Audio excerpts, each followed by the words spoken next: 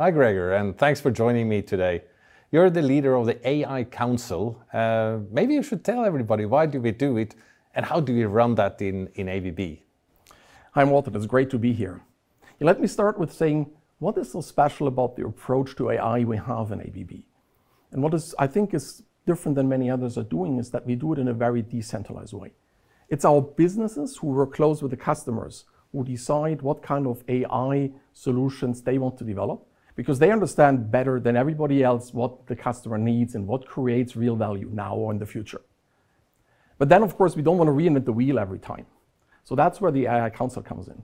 The AI Council is the group of the people across ABB that drive AI, and we meet on a regular basis to share experiences, share ideas, but also to look into, to make sure that we will comply with the regulations in the AI area across ABB. Good, so AI in the ABB way, doing it fast in the business, but also making sure that we don't waste opportunities for a good way. So what's the practical outcomes, what you've seen so far? I think you have some really good examples that you have learned now sitting in the AI Council. Yes, I mean, it's always difficult to pick a few out of the big number we have, but let me take three. Now I start with the ABB Ability Genix Copilot, which is actually an AI-supported tool that takes real-time data from operations from multiple sources, including our own Ability IO and AI platform, and then creates predictions, alerts, recommendations for operators in a very easy to understand and easy interfacing way that allows then companies to improve efficiency, reduce costs for operations and maintenance, reduce the sustainability footprint, for instance. And that is typically done in industries of different types and utilities. Right, so a little AI agent that is representing the knowledge of ABB expertise. Yes. On premise. Yes, and in a very easy way, right? Yeah. The second thing is what we have our three-dimensional vision mapping and navigation technology for our mobile robots. We basically give these mobile robots eyes so that they can create a 3D perception of the environment they are in, and a brain that they can understand and what the things are they see and create a map on their own and then navigate through that even in a dynamic way. And that has a big advantage over conventional things because you don't need any infrastructure to put in place. That can reduce the commissioning time for complex applications from weeks to days. And it increases the speed with which the AGV can move, which means that you increase efficiency by 20%. And we're having big customers of that new technology like Ford and Michelin who are really excited about that and are using it. And then the third one is a motor anomaly detection tool.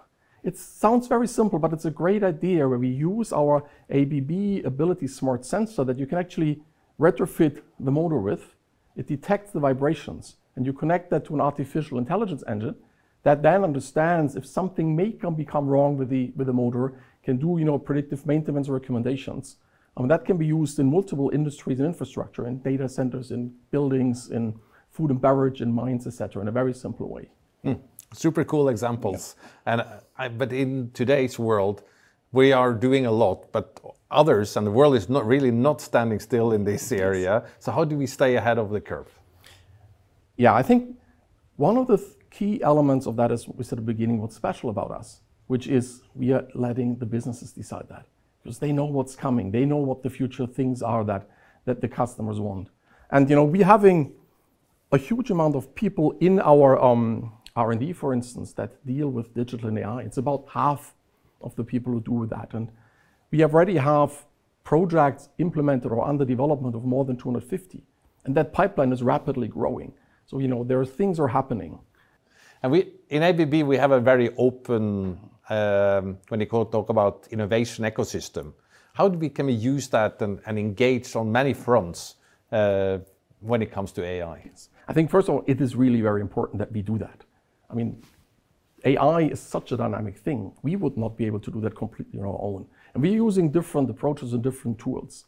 One is what we call our AI accelerators, which actually the last version just finished last week in Shanghai, where we bring our AI experts, excellent partners and customers together to a few days event to work on new cases, to have showcases and share and to learn from each other. And we even open the learning sessions to the whole population of ABB so that we can spread the knowledge wider in ABB.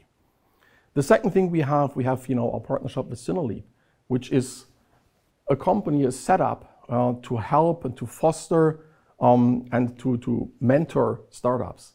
And there are about 260 or more of these projects in that facility, and with then ABB can work with. The third thing that we typically and very often do is what we call innovation challenges.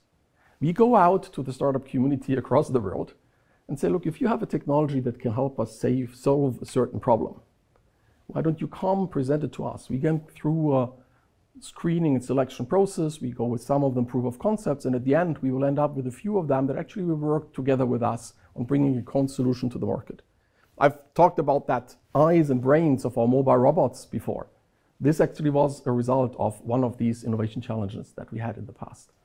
Oh, cool. And I've been to some of these innovation challenges myself back in my old business days. And I was one of the coolest experiences to see how we can use technologies and solving some of the world's biggest problem. And it doesn't matter if it's electrification or automation, the solutions exist out there with what we can do at ABB combined with also with startups. So I think that's a really good practice that we should continue with. Yes. Thanks, Gregor. It sounds like we're making pretty good progress in this way. So I also like to thank you for your contribution, but everybody in the AI community for sharing many of these great practices, because then it can become across company solutions.